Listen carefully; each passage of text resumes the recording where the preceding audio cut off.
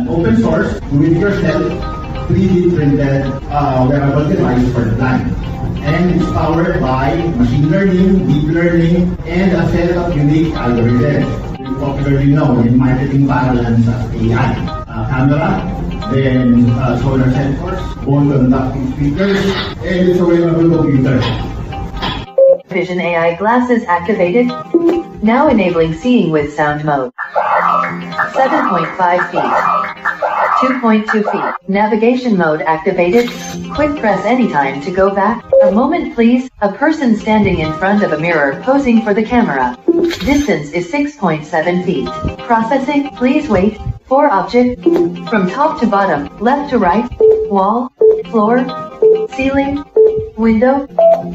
Processing. Distance is 21 inches. Nobody's in front of you. 2 object. Keyboard. Dead center. Laptop. Dead center. Navigation mode deactivated. OCR mode activated. A moment please. OCR processing is now complete. A text file and an image will now be emailed to you. The text output will also be read out to you in the next few seconds. Quick press to read per line. Hold press to quit. Ujewel Iones would sell the big post once I ever heard among other things. He had been up in a mail plane sir. One-time recognition mode activated. Processing. 1,000 Philippine peso banknote. And we want more of them to start developing our technology.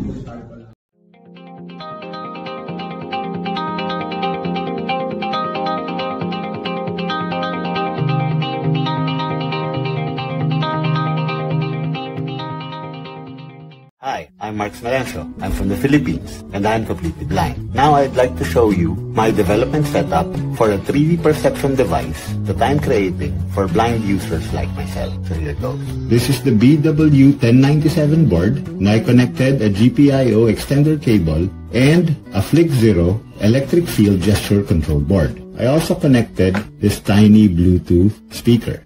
So now, here's my Windows laptop. I'm connected to the board via VNC and SSH. And right now, I'll be rebooting the board. Administrator pulling command prompt. So this is my terminal and I'm rebooting it now. Connection 190. Bluetooth device disconnected. Okay, so it's rebooting and I'll just turn on this Bluetooth speaker again. Bluetooth device ready to pair. Okay, it's now ready to pair. Bluetooth device connected. And it's connected, so let's go to PNC VNC timeout. Edit. and connect. Enter 192.168.254.1. Vision 3D perception. Now starting. Okay, so now it's starting. And this is what the board sees. It has 3 cameras.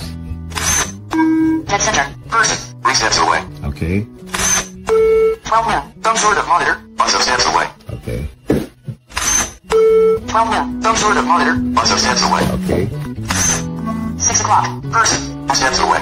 okay. So, I'll just turn this off. And that's it. So, as you've heard, and as you see now, this board that I'm developing can detect objects, classify them, and it can also inform users about the clock face locations of objects and its distance in number of steps. Plus, there's this flash sound that informs them the scene is currently being processed. Also, there's a panning beep sound to quickly inform them about the location of the object. So, if the object's at the left, the sound will pan from right to left.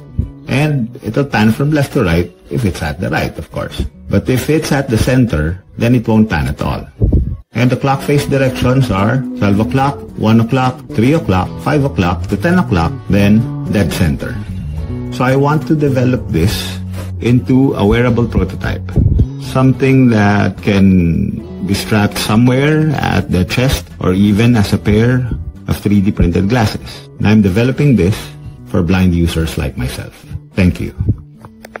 Voiceover on. Camera. Stop.